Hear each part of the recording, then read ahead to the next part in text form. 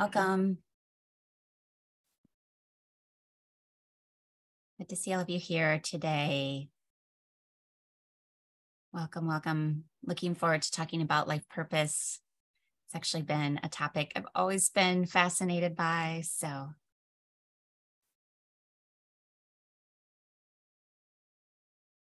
Hi, Mark. Looks like you're traveling. Sounds great. Silver City, New Mexico. Just give it a couple minutes. Hi, Karen.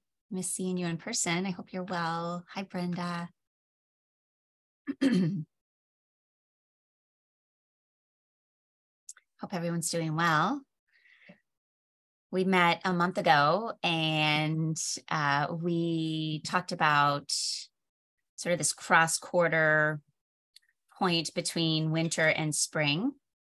And we talked about the need just to keep resting. Like you have one eye looking forward, but one eye sort of like staying in the energy of winter. And now we're going full force, right? Now we're moving closer and closer to spring. So we're going to talk about life purpose, which is the path of action. And so I'm hoping that today's conversation sort of matches up with the energy of the season and what's going on. So hi, Terry from Pella. Hi, Darlene from Pennsylvania. Hi, Margaret from California. Got all kinds of states represented. So let's dive in so we can use our whole time. So I do watch the chat. You'll see me kind of go back and forth. So please, yes, and dear Kathy, one of my favorite and deep teachers from Rhode Island. I love that you're here too. And Joe's from the UK, beautiful. So let's dive in. What I was saying is you can see how I get I get sidetracked by that chat box, but please put in questions, comments, depending on when I'm done. I'd love to spend extra time answering questions, or if you have thoughts. People also read the chat box, so know that what you share really amplifies the message, and you all here have tons of wisdom.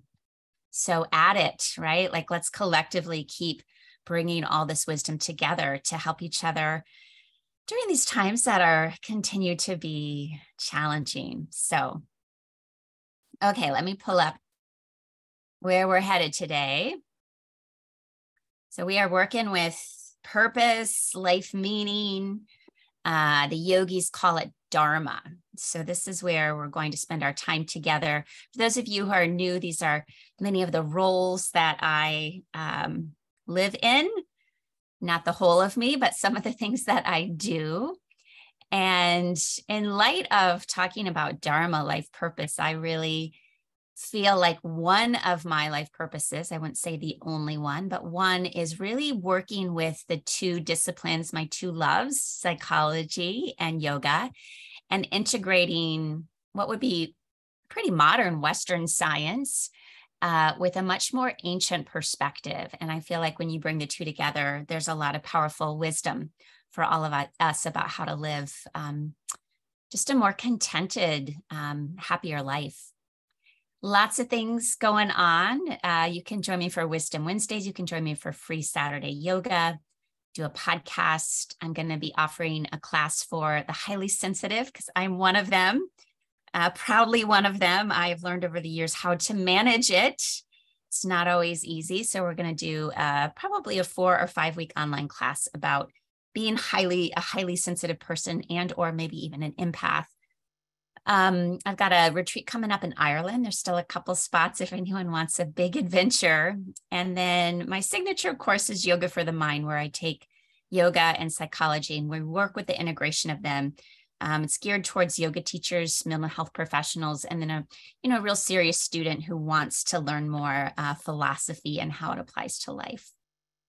Okay, here's what we're doing. We're going to talk about purpose, the science behind it, how we discern it, why we got to find our own purpose and not rely on copying someone else's.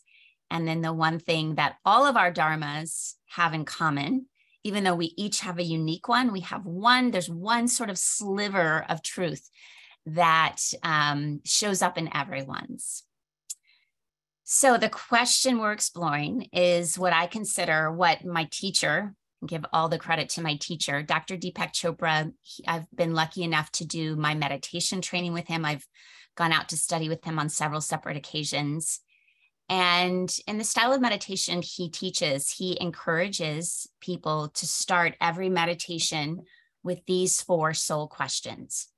So these are really the big questions of life. These are the questions that there clearly is not one answer to. And I've been asking myself these 4 soul questions every day for probably about the past 8 or 9 years in my own meditation practice. And the answers are different.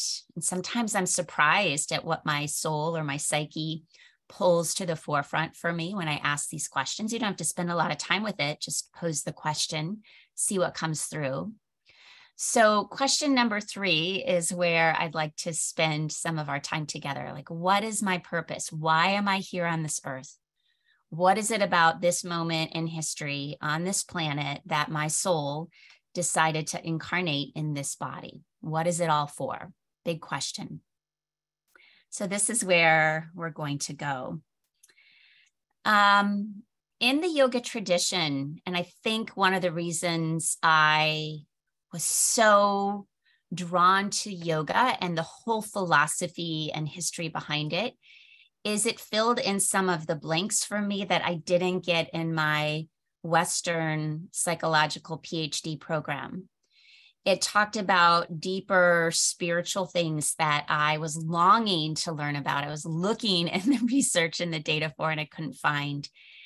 And so the idea of life purpose, the yogis call it dharma, and they actually have a very detailed methodology for how to find it and then how to implement it. So when I learned this in my study of yoga, I was like, wow, this is exciting. And it's so applicable. That's the thing I'm always blown away by, is this very old 1,000, 2,000, 3,000-year-old system still has so much meaning to modern times. So the way that dharma is actually defined, dharma in the yogic tradition can mean really a lot of things. Can be defined as teaching, as law, as our sacred duty, as our path.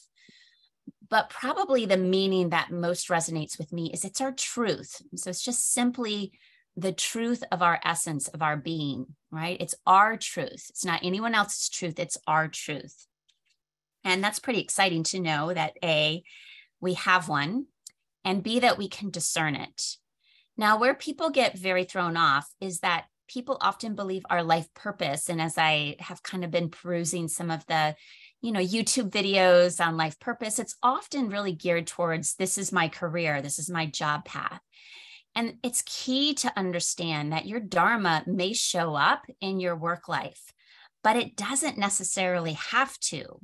It's just our truth. It's what brings us meaning in our life. And Viktor Frankl, most of you probably have heard of Viktor Frankl, psychiatrist who was in Auschwitz and spent, I believe, 3 years in Auschwitz and was one of the lucky ones to survive. He arrived at Auschwitz with a manuscript that he had been working on years and years and years. And he handed it to one of the guards and said, "Would you keep this safe? I want to make sure that I can publish this someday." And it was early on in his time at Auschwitz, and the guard sort of looked at him with a sort of face of pity, like, "I don't think you understand what this is all about here." Of course, he never saw the manuscript again, but one of the things that kept him alive during these years in the concentration camps is he had this message. He had this driving desire to get his words, his ideas out into the world. And he later, after his wife, his children were killed in Auschwitz. But as he was released, he even created a style of psychotherapy called logotherapy. But he really figured out through his experience that there seems to be 4 things that give people meaning. And the first one is synchronicity. Right? So synchronicity is a term that Carl Jung came up with. It's this idea that it's things that happen and they line up and we're in the right place at the right time, or the sign shows up, the symbol shows up. So this can give people a lot of meaning. And Viktor Frankl had many of these moments of synchronicity in the camp that gave him the hope that there was something larger going on and that he had a reason to stay alive. The second thing is meaningful work. So see, of this list of 4, yeah, work is something that gives people purpose, but it's not the only thing.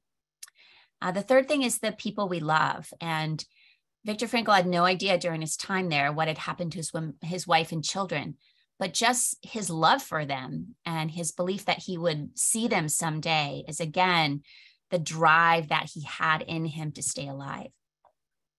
And then last but not least, I'm really actually moved by this, that he believed that the people that were most able to face their suffering in that camp also were the ones who stayed alive. So his perspective was, it's not starvation or difficult conditions per se that made the decision as to who would stay alive and who would die, but he could see that people would lose hope, they would lose meaning, they would lose a reason to go on. And that would be their downfall in terms of sort of giving up. So I think this ties into this conversation, even though I'm not going to go any deeper into Viktor Frankl's work today, that your dharma is your truth. So it may look like meaningful work. It may look like love for friends and family. It may look like this just showed up in my life and I'm going to do it, that synchronicity. Or it may be you're really in a space of suffering, and working through that suffering is what your purpose is. What we know is that there are so many benefits to discerning your purpose and then living it out fully.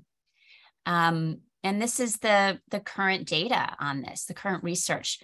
First and foremost, it's a buffer for stress. So it doesn't mean that people who have purpose have less stress. In fact, sometimes they have more stress according to the research, but they don't seem to be as impacted negatively by the stress.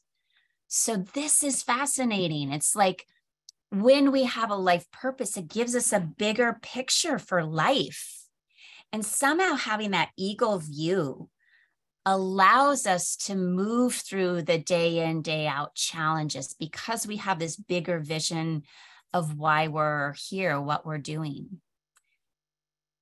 Similar to what Viktor Frankl figured out, purpose somehow seems to promote longevity. It helps us stay alive. It also is related to slower rates of cognitive decline, less Alzheimer's. And then this last one, which I really like, it makes you more likable.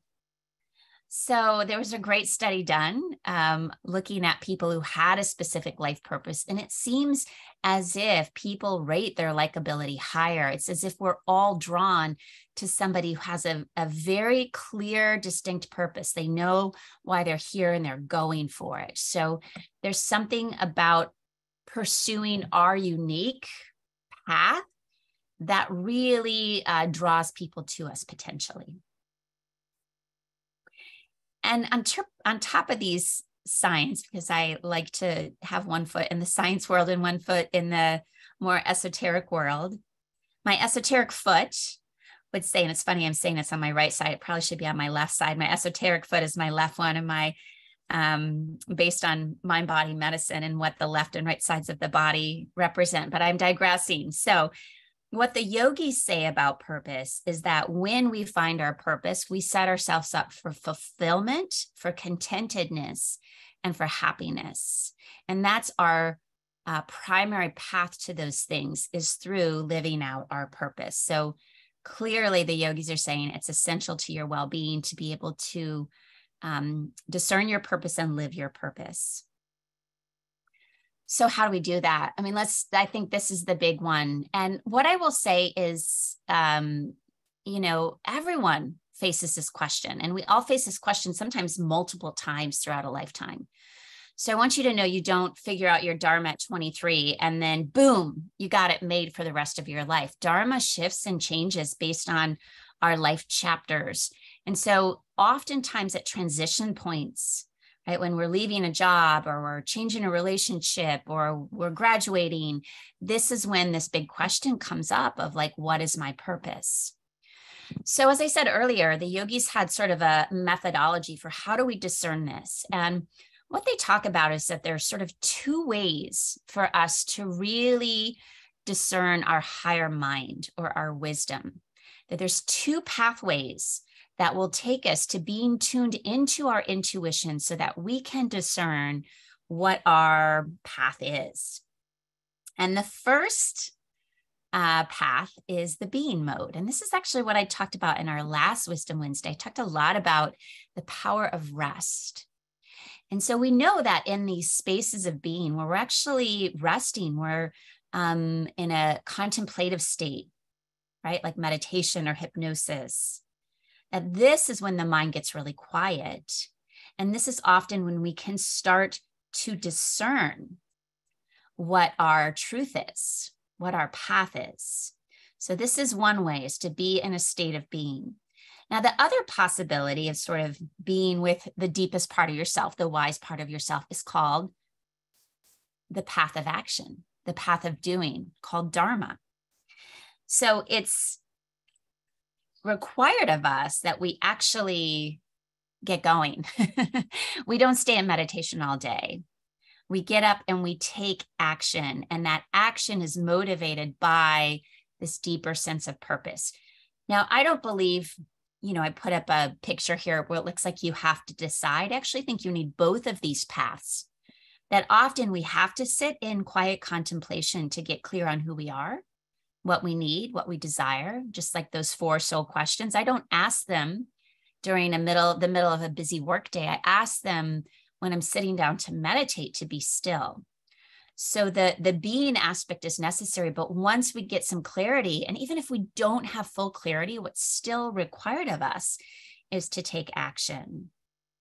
Now, the yogis say just like an acorn has the DNA within it to grow into a massive oak tree, each of us have an inner blueprint. We each have we might call our own sort of inner DNA that is trying to guide us towards what our life purpose is, why we're here, the higher aspect of ourself. So I want to allay any fears that you can somehow miss your Dharma. Just like a acorn is programmed to turn into an oak tree, we have the programming within us to turn into why we're here. So people are often in great fear and anxiety that somehow they've missed their purpose. You might be slightly a couple degrees off of it, but they're really, in many ways, it's hard to fully miss your purpose because it's so ingrained in the depths of who you are. But often we have no clue and we get stuck. We sort of spin. So this is often where people end up. And believe me, I've seen a fair amount of people in my practice. Like, I don't know what to do. I'm stuck. I've also will admit that I've been in stuck patterning various times in my life. And I am someone who actually has a hard time with decision making. And so I will stay in sort of the swirling, circling for a long, long time, going through all the different possibilities. But deciding to do nothing is a decision in and of itself. So this is sort of this concept, if I can't figure out what to do, I'm just going to do nothing. And I want to play a little clip from the movie The Graduate, because I know you all maybe remember this movie, but I love this clip. Okay, so we're just going to go. Ben, what are you doing? Well, I would say that I'm just drifting here in the pool. Why? Well, it's very comfortable just to drift here. Have you thought about graduate school? No. Would you mind telling me then what those 4 years of college were for? What was the point of all that hard work? You got me. Now listen, Ben. All right, I think that's enough for us to get the gist of, and I love this scene, is called drifting, right? So we've all been drifting at various times in our life where we're just like, I'm just drifting. I'm just going to stay here and do nothing. And this absolutely is a normal human experience. Absolutely, absolutely. But there comes, and by the way, it doesn't hit just the Bens of the world, right? The people who've just graduated from college, living at home saying, what am I going to do next? I don't know. I'm just going to hang out here in the pool for the summer. I see it a lot in middle age, right? Where life has become very tedious. We're on the same pathway. We're doing the same thing day in, day out. What is my purpose? What is the meaning of this? I've worked hard for this house and this job, but I have no sense of deeper meaning. And then I also see it a lot at transition points out of our career. So people who've retired. In fact, I just had someone recently say to me, who's a retiree, I just feel like I don't have any purpose anymore. There's such a void. There's such an emptiness. So it hits all ages, all stages, this sense of, I don't know what to do, so I'm just going to do nothing. So this takes me to the Bhagavad Gita. And ironically, this book that you may have read in college, perhaps, or may have read it more recently, it's really a 2,000-year-old conversation about life purpose. And even the main person, Arjuna, in the Bhagavad Gita is just like good old Ben in the pool saying, I don't know what to do, so I'm going to do nothing. So the Bhagavad Gita is a portion of a larger text called the Mahabharata, which is what George Lucas used as the basis for Star Wars. So it's got a lot of juice in it.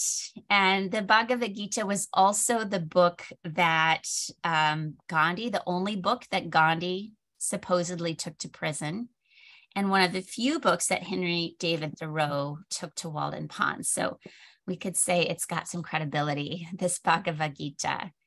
And when I have had the chance to study with several teachers and sort of depth workshops on the Bhagavad Gita, and every time I come back to it, there's new layers that come out. So we could talk for weeks on the Bhagavad Gita. I'm going to specifically just talk very briefly about this core idea of life purpose. So I want to, and many of my thoughts and some of the teachings I'm giving today, this, when people say, what's your favorite Bhagavad Gita? This one, the Juan Mascaro translation, is my favorite translation of it. And then my favorite book about the Bhagavad Gita is Stephen Cope's amazing book. I could read this book over and over, The Great Work of Your Life. It's truly such a profound book. And I highly recommend it to anyone who's curious about this topic. So just to give you a setup of this 18-chapter classic, the Bhagavad Gita, I just want to set the stage for sort of this epic story. And it's the story of Arjuna, who is the great warrior. He's the handsome soldier and his charioteer. So the man who's driving the chariot. So the picture on the right is Arjuna with his hand on his head, because he's essentially having what I call this huge panic attack because he's looking at the battle that is before him. You know, they're preparing for battle, and he is the greatest warrior. Everyone knows you are the great warrior. But the reason he's having such a colossal moment of anxiety is he's looking to who he's going to come in battle with. And as he looks at the other side, he notices his teachers over there, and his uncle and his cousins and old friends. And he realizes that he's going to be asked to fight and potentially kill people that he loves, people who've had a profound impact on his life. So not only will this battle be a breakdown for the community he's fighting for, but it's the breakdown of his family. So he's clearly in massive conflict, as all of us would be. Well, lucky enough, Arjuna's charioteer driver, his name is Krishna. He actually happens to be God, although Krishna doesn't learn this until many, many chapters in. So he's getting good advice, essentially. He's getting really wise counsel. And so basically, it's the story of Krishna, God, giving guidance to Arjuna about how do you discern your life purpose? How do you figure it out? How do you step up to it? How do you engage with it? And really what the Bhagavad Gita is, it's a metaphor for our life, just as all great stories are. I think it's really symbolic of the fact that we all fight battles. We all fight these internal battles within ourselves where neither option feels good to us, right? Like, I don't want to go this direction, but I don't want to go this other direction either. They both feel horrible. I'm having a really hard time seeing the good in either direction. So I'm just going to do nothing. And that's what Arjuna's doing. He's like, I just want to stay on the floor of this chariot and do nothing. I can't make a decision. This is too hard. Anybody relate to this? So as we go through the Gita, the four main teachings, and these really are so beautifully laid out, again, by Stephen Cope in that book, The Great Work of Your Soul. The first teaching is you have to look to your Dharma. So this is what this whole conversation is about today. We have to figure out, what is my purpose? Why am I here? What is it all about? So this slide here is sort of the core, because I think this is the big question. If I know how to do my Dharma, great, but what is it? How do I discern it? And I do believe it is something that can be cultivated, as does the author at the bottom of this slide, Burrow and Hill, who've written this book called The Ecology of Purposeful Life Across the Lifespan. These three things, how to cultivate it, come from that book. But then what I've done is taken my interest in study of the Bhagavad Gita, and they line up perfectly, of course, because this is what I've learned so much in my years of working in psychology, Western science, and the ancient traditions, that they line up. They, of course, because this is all deep wisdom. So the first way we figure out our Dharma is we have to sustain our attention. So the questions you might ask yourself are, what things light me up? Where do I put my time? What could I just do for hours on end without losing focus? Each of us has a really unique gift, and we don't know why. So we don't know why these gifts come to us. We don't know why we're especially adept at basketball, or when we started music, we just knew how to play with a lot of depth and feeling. I know when I started to teach yoga, it felt like I had done it before, and I couldn't understand that. I'm like, why do I know these things that I maybe have never even studied?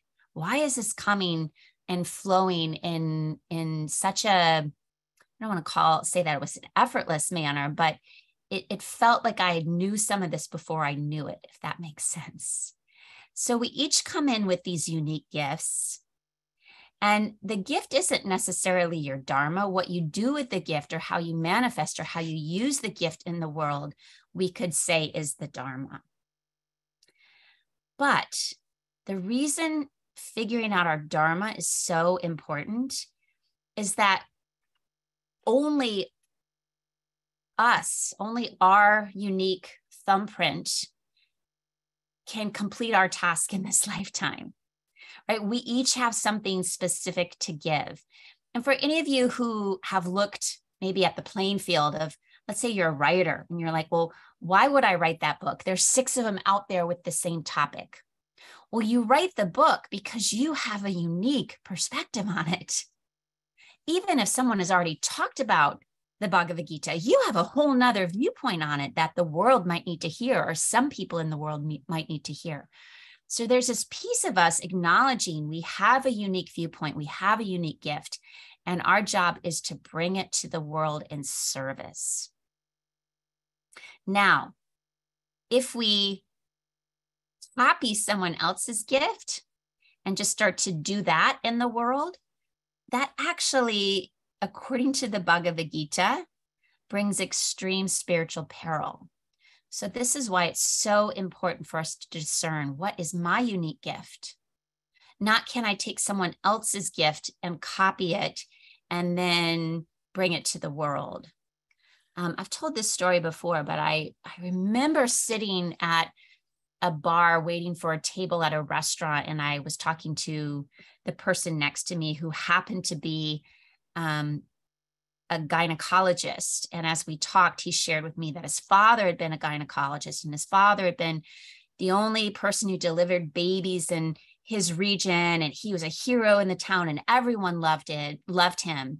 And so this man, you know, I was reading between the lines, but this man wanted to be like his father. But what was very clear to me in the 10 minutes that I talked to this man is he was miserable. He was following his father's path and not his own path. He was doing what he saw his parent do to bring, I mean, clearly his father was in sort of alignment with his truth, but it wasn't this man's truth, because I could feel the unhappiness just sort of, you know, coming off of him. And I've always taken that example as sort of this idea that if we follow someone else's dharma, the exact quote from the Bhagavad Gita is, "It is better to fail at your own dharma than to succeed at the dharma of someone else." The attempt to live out someone else's dharma brings extreme spiritual peril. So the necessity of finding our own unique vantage point is so key. All right, so one way we cultivate our dharma is we look to what I want to give a lot of attention to, and sort of I follow that. The second thing is more of a reactive pathway, meaning something big happened, something really challenging happened. Maybe there was a major trauma growing up that then put you on a path to learn about that. Or maybe you had a childhood illness, which made you want to become a researcher to study that illness. So a lot of people's dharmas come out of something very challenging that forced them to address it and to work with it. And if you remember, one of the 4 things that Viktor Frankl said brings meaning is addressing our own suffering. So when we address our own suffering, this often can move into our dharma. And then the third thing is social awareness. And this one, I think, is really important for people who are struggling with, what is my purpose? Well, look to what's going on around you. What is the call of the times? What is the pain and suffering that's happening around you? What is needed from you? Who is asking for your help, right? So we too often get this vision. And again, I think sort of our pop psychology, you know, influencers saying, let me help you find your life path. It's this belief that when we find our life path, it's going to bring us fame, fortune, notoriety, power. And Dharma, according to Bhagavad Gita and sort of this deeper wisdom tradition, it's never about that. Dharma is always about service, right? So if you are in service, this is the path. And so sometimes the smallest, what appear to be the smallest things, are the biggest things because they are in service. So if you, again, are trying to figure out what is my purpose, look to what are you being asked to do around you? What is being needed around you? Can you step up and dilute some of the misery that is around you? All right, the second teaching of the Gita is do it at full. Right? So when you get clear, even if you're not fully clear, you still show up and you act. Right? So as Stephen Cope says in his book, you got to learn to unify, right? You have to start to figure out what you are here to do and then do it on purpose, which means you got to let some things fall away. You have to say no to certain things. In fact, Stephen Cope says as he was writing his book, he realized this is my purpose right now. So he had to say no to a lot of other great offers, a lot of great parties and invitations and vacations, because he knew my purpose is to get this book done and published. So you have to kind of, hone in and then really do it. And sometimes it may mean that you also have to put in practice. Right? Mastery is never the result of mere talent. It is talent plus the work and the effort, the sustained effort that goes into it. So sometimes when we figure out, all right, I'm meant to do this, but I have a lot to learn, we have to be willing to put in our time. Third teaching, this is a good one, but this is such a hard one for so many of us. We have to let go of the fruits, meaning we show up, we do our service in the world, we do our truth in the world, but we have to detach from what anybody thinks around it. And even if we're getting all kinds of positive feedback, can we detach from that? If we're getting negative feedback, can we detach from that? So you give yourself entirely to the work, but you let go of the outcome. Again, I'm not saying this is an easy one. I think this is perhaps one of the hardest ones because we're all so conditioned to look to the external world. Am I doing okay? Am I doing the right thing? Is this the right path? That was my story, right? I had a really hard time making decisions. So I've had to learn over the years that I'd go to people. Is this right? Do you think this is okay? Should I do this? Should I not do this? Instead of really trusting that inner voice going in. So if we are anchored into that internal space, then we can do our Dharma in the world with less concern about how it looks or how it shows up, how it lands for other people. And then a final teaching, of course, there are more than 4. There are so many teachings in the Bhagavad Gita, but is to trust the process. So at one point near the end of this powerful story, Arjuna, the warrior, says to Krishna, God, I forget who I am. Krishna, help. How do I maintain this fragile connection to my truth? So I keep forgetting who I am. I keep forgetting what I'm here to do. How do I maintain this fragile connection to the truth? And what Krishna tells him is so beautiful. He says, Arjuna, this is why I have given you your Dharma. Your Dharma is your way of staying connected with your true nature. It is the particular way in which you can devote your life to the welfare of all beings. Your Dharma is your own way of expressing the truth. Don't you see? Your Dharma is your path home. So beautiful. So how do we trust the process? How do we sort of, because we think our Dharma is this, but of course we're like, is this right? I've got doubts. Am I doing the right thing with my life? Am I doing enough? Am I helping enough? Right? And so the truth here is, or the teaching is, your Dharma is your way of staying connected to yourself, your true nature, your inner truth. It is your path home. And again, what is Dharma? Dharma is not sitting in silence. Dharma is taking action. It's being in the world. It's stepping up. It's doing your thing. It's figuring out how you can serve. So let me ask you all, how do you think the story ends? And by the way, if you know how the story ends, you're not allowed to put it in the chat box. Don't share the secret. So essentially, does Arjuna stay in the chariot? Does he stay stuck on the floor of the chariot? I'm not going to do anything. I'm going to stay on the couch and watch Netflix. Does he make peace? Does he figure out a way to create peace between these two sides? Or does he fight? Does he go into battle? I got to get out of here because I want to see what y'all say. And again, you're not allowed to answer. Yeah, Doug, that's a good thought. Before enlightenment, chop wood, carry water. After enlightenment, chop wood, carry water. Yeah. So what do you think? Does he fight? Does he create peace? Maybe you're like, we know, Betsy, we know this story. Well, when I first learned about this, and I learned that he chose to fight, I was mad. I was like, how is this learned man who's been engaging with God, how is he going to go kill his teacher and his uncle, right? And of course, the purpose behind it is he's following his Dharma. His Dharma, yes, Mark, his Dharma is a warrior. He's a warrior. He's meant to be a warrior. He's meant to be in battle. This is his purpose. This is his life purpose. The deal is none of us know the bigger, larger reasons of why life unfolds the way it is, which is why Dharma is so important, that we're connected to our purpose and we do it out full.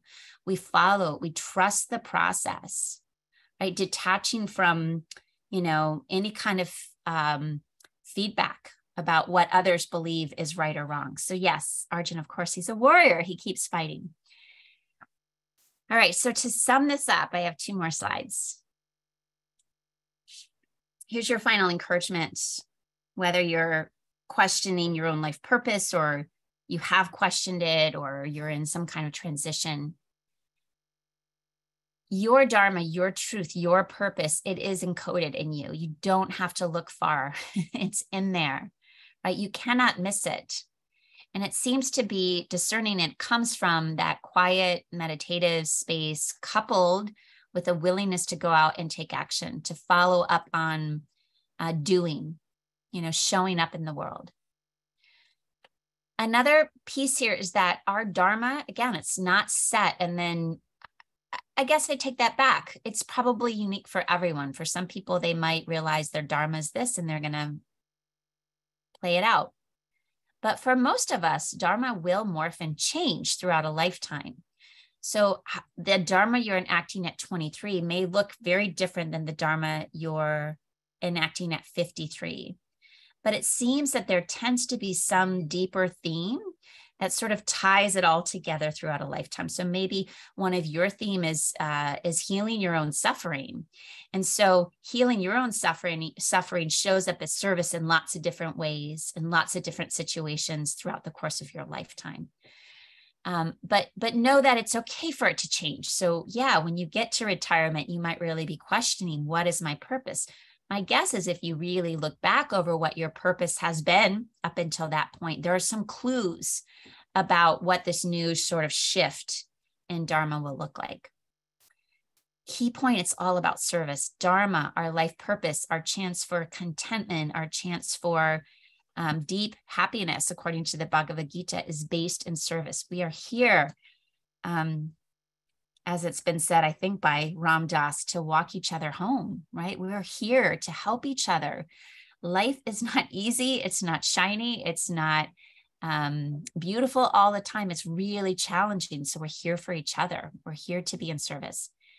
It's unique to you. So you got your own personal thumbprint. Yeah, there are thousands of yoga teachers out there, but the way you do it is different. Or there are thousands of authors out there, but the way you're going to write is different. So it is unique. Your perspective is unique.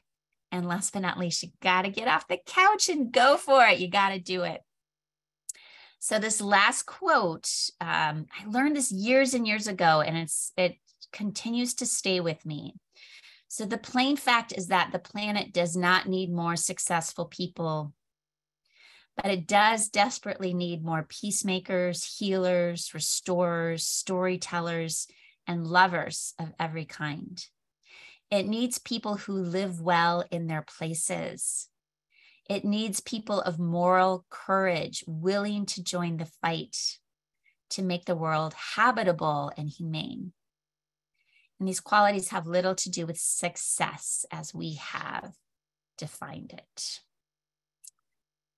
Yep, we've all been fed the idea that money, power, success as we've defined it is, the key. And, hopefully this conversation today has helped us see, we're here to help, to be of service.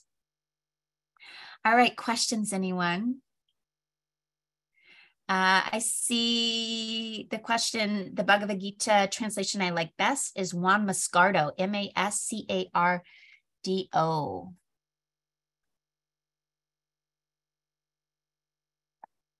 All right. Thanks, everyone, for being a part of Wisdom Wednesdays. I'll stay on for a couple of minutes if anyone has questions. And this will be up on YouTube, by the way, by the end of the day.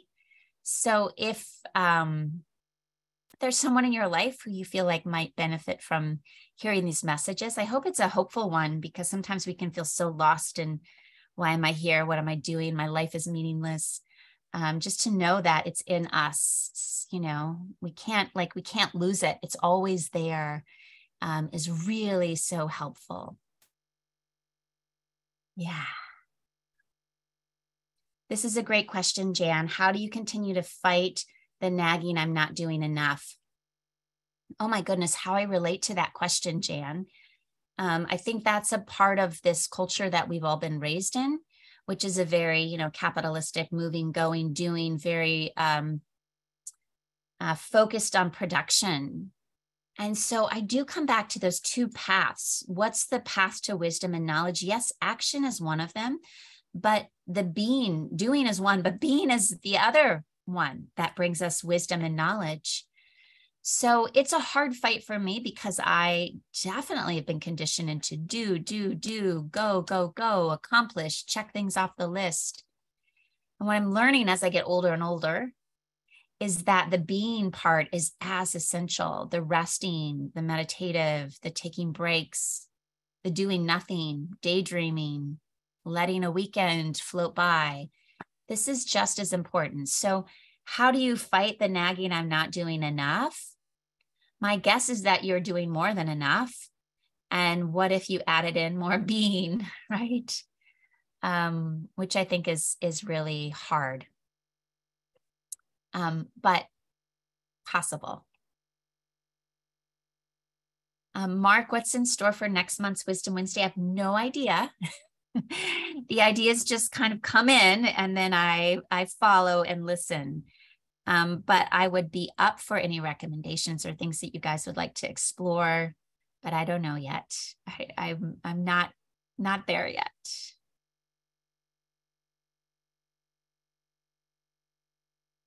Thanks everyone for your kind comments. Kathy, this is a great question, and I'll take a moment to attempt to express it or answer, or at least bring forth some ideas. It would be helpful to hear or see some examples of how people describe their Dharma. Do you have examples? Yeah. I'm going to use, I'm going to see if my mom is on this call. Mom, are you on here? My aunt, her sister's on this call. Yeah, she's on this call.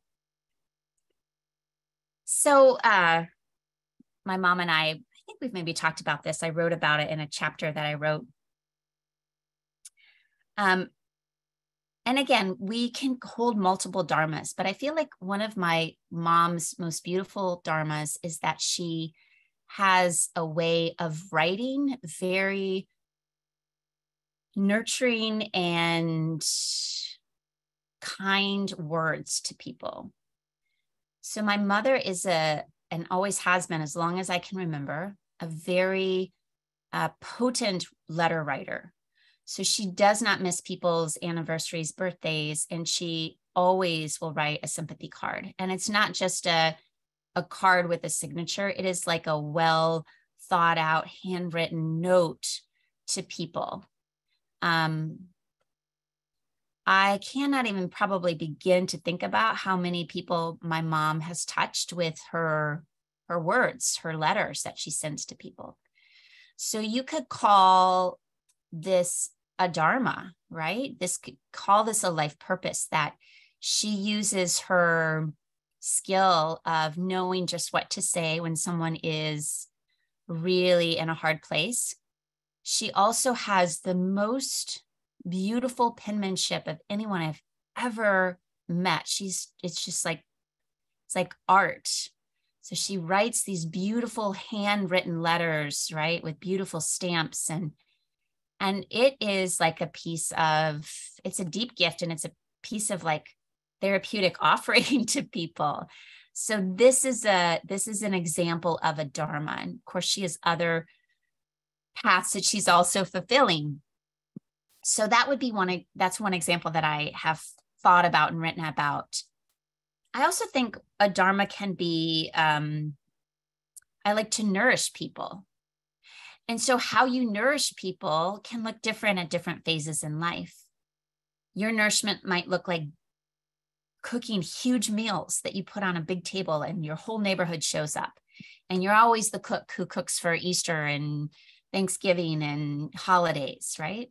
So there's usually a deeper another dharma is a healer, right? And so in third grade, you were healing your friends and being the listener. And then it turned into you being a nurse, which then when you retired, it turned into you volunteering at, a school, right? So there's usually a deeper life purpose, and actually I think Viktor Frankl's 4 really makes sense, right? So it's facing your own suffering and sometimes doing your own internal healing work becomes your dharma. I feel like that's one of my dharmas as I have sort of done my internal healing work, then that has led to me sharing it with other people.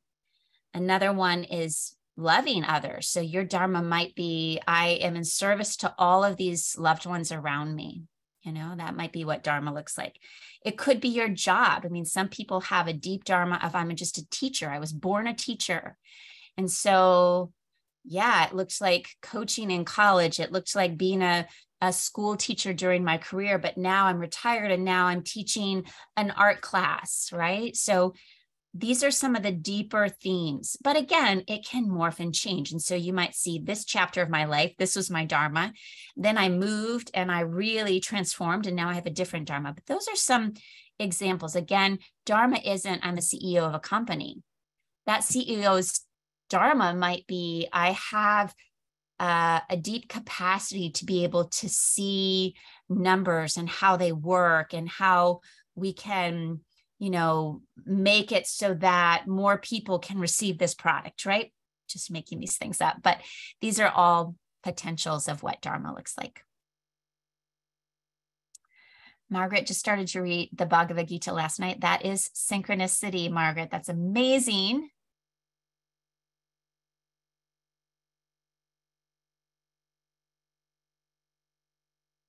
Yeah, Nancy, that the teaching that we cannot follow anyone else's dharma is so important, right? We got our own. What would you recommend to start the exploration of your own dharma? I would get that Stephen Cope book and read it because he talks about lots of famous examples. He talks about Harriet Tubman, right? He talks about, I think, Henry David Thoreau. So he sort of takes historical people's lives and helps you see how they were born with this dharma, they developed this dharma, they stepped into it, and the theme of their life purpose sort of showed up in various ways throughout their life. It's such a good read, so I would start with that one. Will there be a Attend Her program this summer? Most likely, Julie, working on it. I'm a human being, not a human doing. Teresa, thanks for that, Brene Brown, from the wise Brene Brown.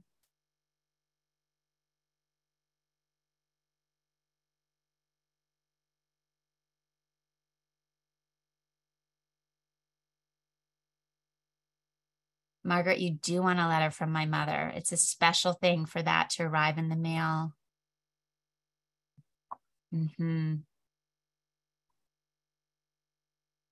All right. Any other thoughts, questions before we sign off? Thanks everyone for being here today. We had close to 90, so lots of people interested in life purpose. You can't get it wrong. Just get out there and take some action. All right. Lots of love to you.